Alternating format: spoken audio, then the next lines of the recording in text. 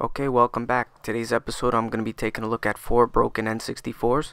Now the sellers stated that these were for parts not working, and of course there are no jumper packs or expansion packs. And along with these 4 N64s, he also sent me this power brick, and it seems it has a sketchy cord, so I'm going to be taking a look at that in the end of this video as well.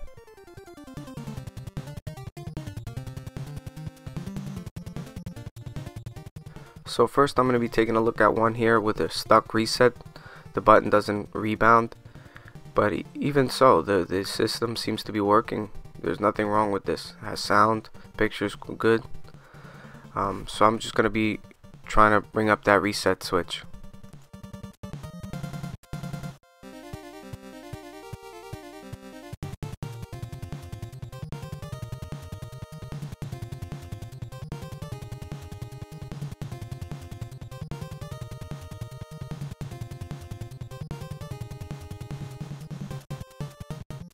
So after removing the top shell, this unit is relatively clean on the inside. I don't have to do much with it. So I'm just going to remove the 2 buttons here and just add some alcohol and try to scrub it down. Any gunk or any dust that's left, I'll get that off.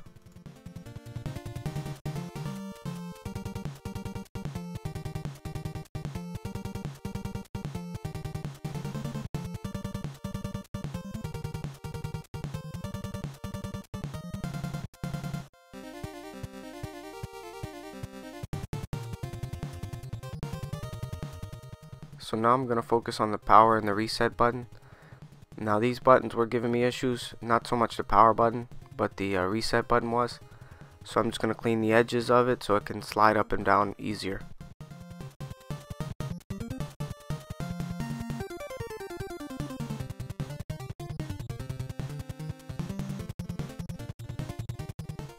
So now with everything assembled here, the button seems to be working.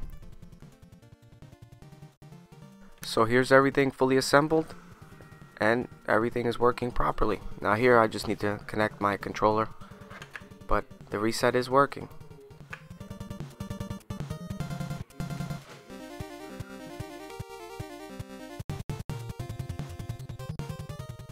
So let's take a look at Unit 2. I'll insert the jumper pack and see if I can get an image. This console also has a stuck reset button, and after fidgeting for a while here, it seems to be working. So it just needs to be cleaned, and this one should be good as new.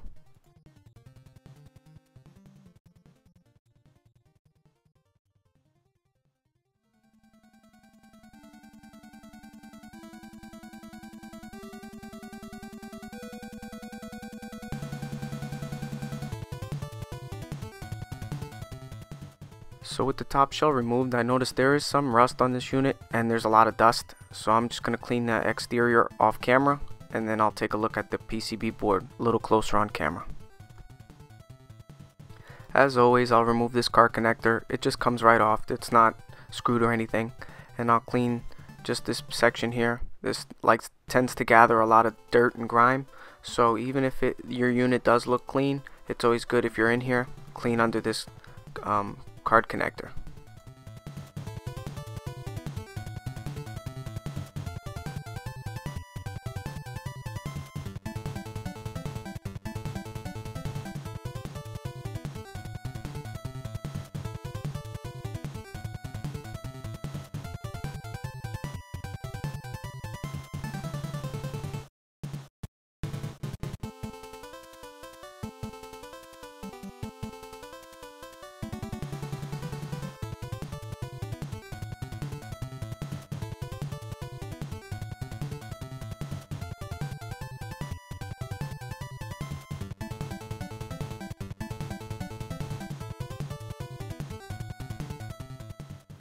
So here's the unit all cleaned up. Now the reset switch is still scratched up. I can't really do much about that, but this unit is more reliable now, so all this unit needed was a cleaning.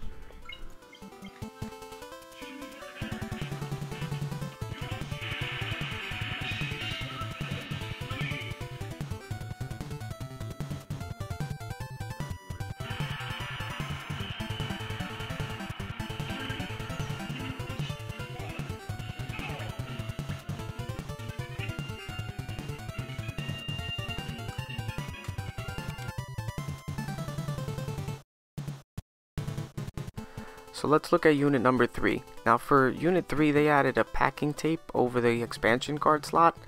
So I'll remove that, and there is a little bit of residue that's left over. So I'll take care of that, no big deal. So of course to test it, I have to add a jumper pack and see if I can get an image. So after trying it several times, I couldn't get anything. I wasn't as lucky as the first 2 units. So let's open it up.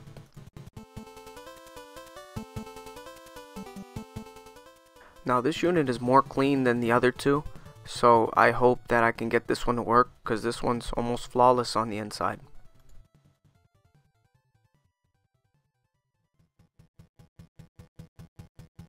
Even under the cartridge connector, everything is clean under there, so I can't really imagine what killed this unit.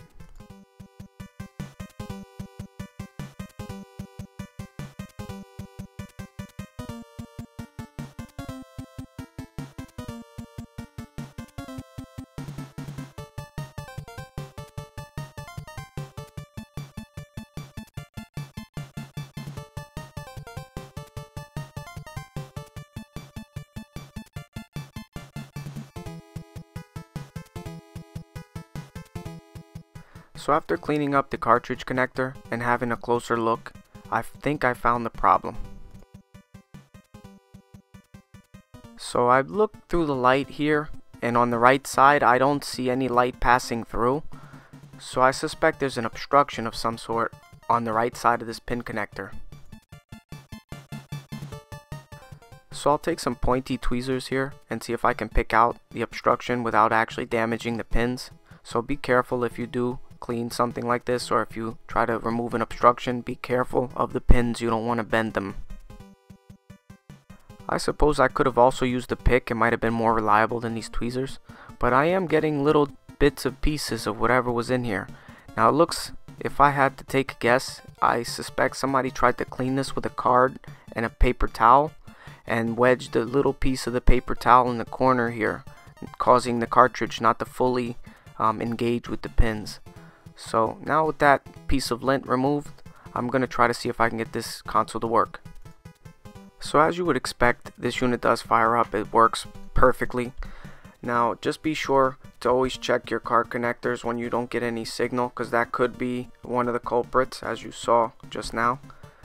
And this goes for almost every cartridge based console. So many times people like to clean their consoles with paper towels and cards and or other things that aren't ideal for cleaning, and they actually make things worse, or they just don't fix anything, and then they tend to think that the console isn't working. They start going down the rabbit hole and trying to figure out what's wrong with it, and it's just a simple piece of lint or a piece of paper towel wedged in between that you can't see.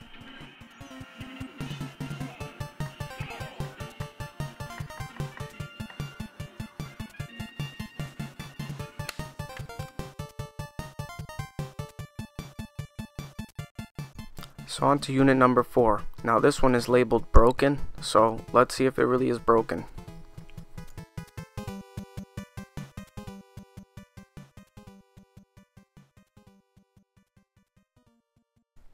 So like the first one, after messing with it for a while, I couldn't get any image, so let's remove the top shell and see if I can fix this one.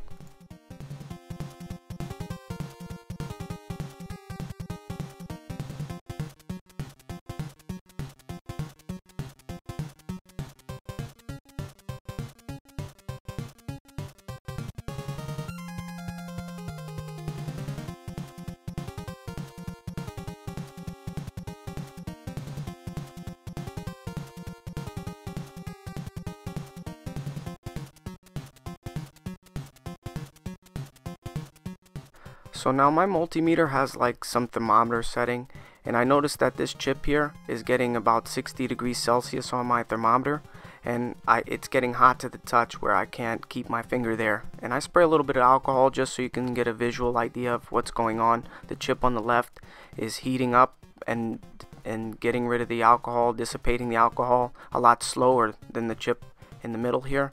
So maybe this is a bad CPU, or I'm not sure if this is CPU chip or what the official name of this chip is, but perhaps this chip is bad. So I'll remove it and replace it with another parts console.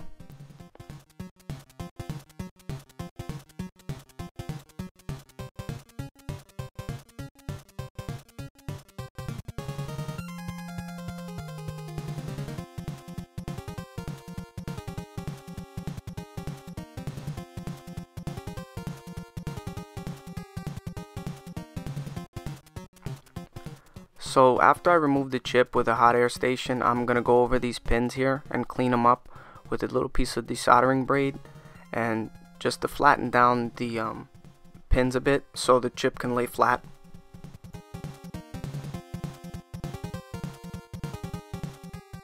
So now I know that these chips do tend to get hot, but not as hot as this one is getting. So I know that there's something wrong with this console, but I'm just taking a shot in the dark by replacing this chip, and hopefully it works.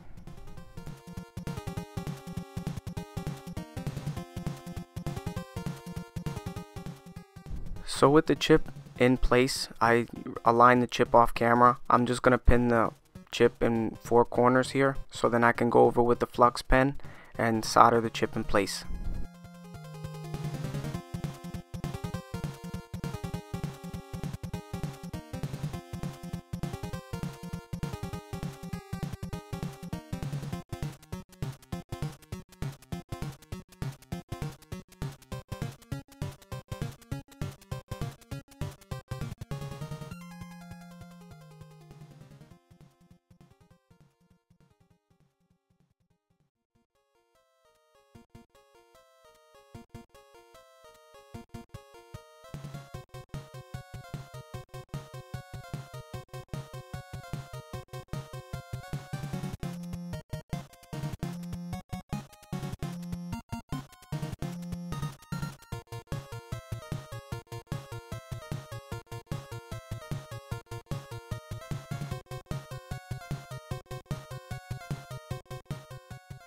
So for work like this, I tend to use a lot of flux. Flux usually gets rid of the bridges and it allows for the joints to be perfectly wetted. So as you can see, all the joints that I'm making are perfectly shiny, so they're nicely wetted joints. There are some bridges, I'm getting rid of them slowly, but you can't get rid of them without using proper flux, because without flux you can't do this work.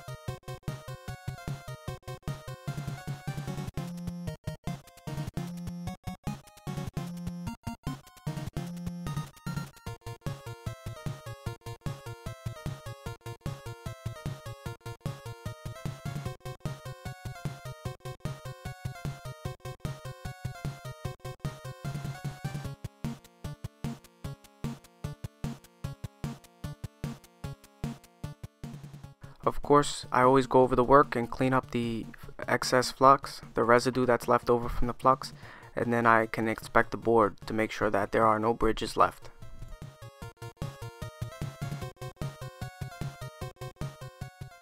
So after swapping that big chip there, it's still getting really hot, so I'm suspecting that it could be a RAM issue or something further along down the line.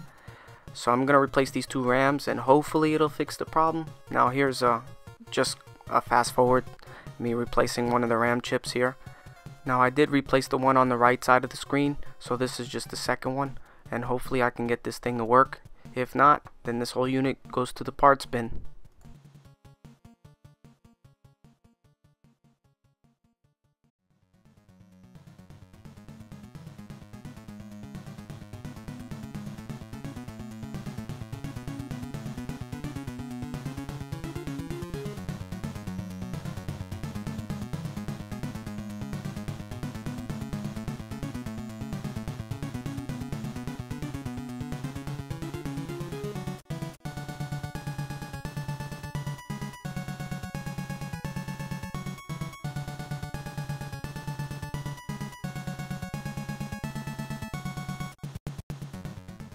So after swapping the large chip and the 2 RAM chips, I still didn't get an image, so I'm just going to use this board for parts.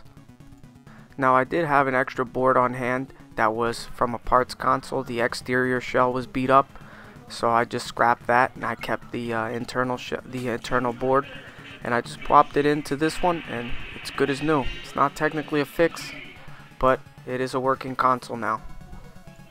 Unfortunately, that's just how it is. Sometimes you can't fix them all, at least I can't fix them all.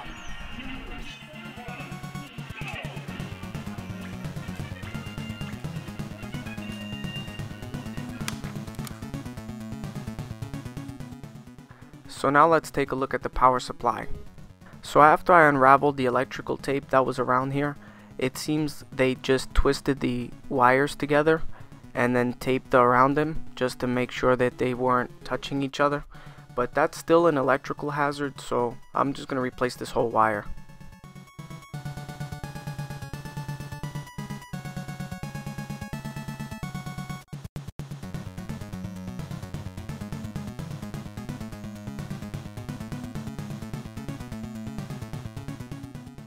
So to remove this wire, I'm going to heat up these 2 joints here and just slip out the wire, and then I'll just clear up the pads so I can open up the through hole.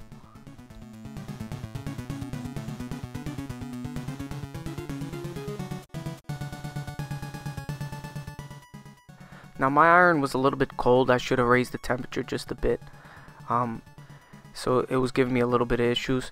But as you can see, I just take a little piece of ribbon and just clear up the through hole so I can insert the new plug through these holes.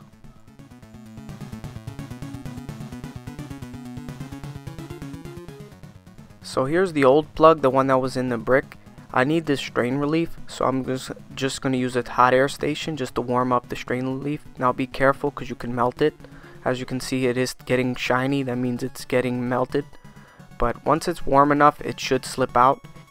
This was starting to frustrate me because this was not coming out as easy as I thought it would. So I cut the end off just to have a better grip on it, and then it eventually did slip out.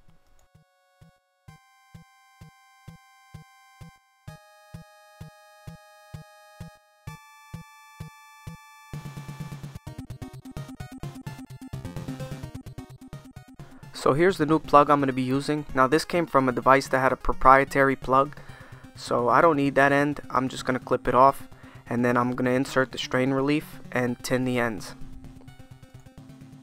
So these wires are always great to have on hand. They're pretty universal and you can repair a lot of things with them, or a frayed power brick or of any sort actually. It doesn't have to be an N64 brick, it could be any power brick. I always keep these wires handy. Even if I'm throwing away a device that I don't need, I cut the wire off, the power plug off, so I can save these wires for future projects.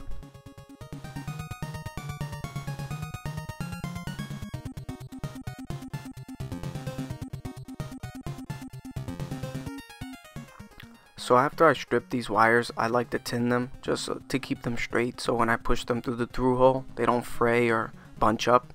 It's just easier for me to do it like this.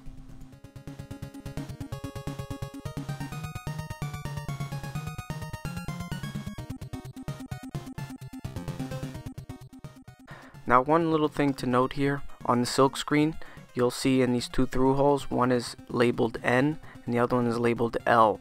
The N is neutral and the L is live. Now you want to keep this in mind because sometimes polarity does matter.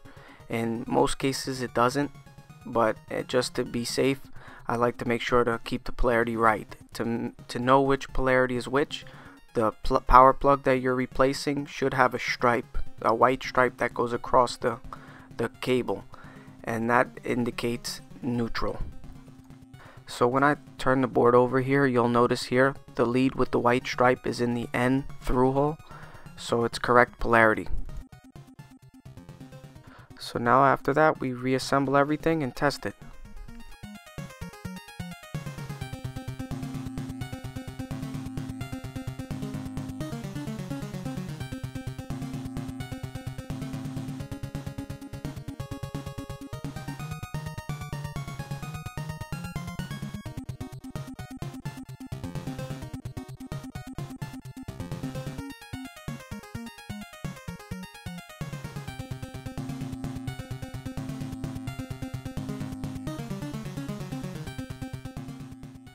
So I have the brick plugged up, and I'm just going to plug it in the back of the console, turn it on. Hey, it works.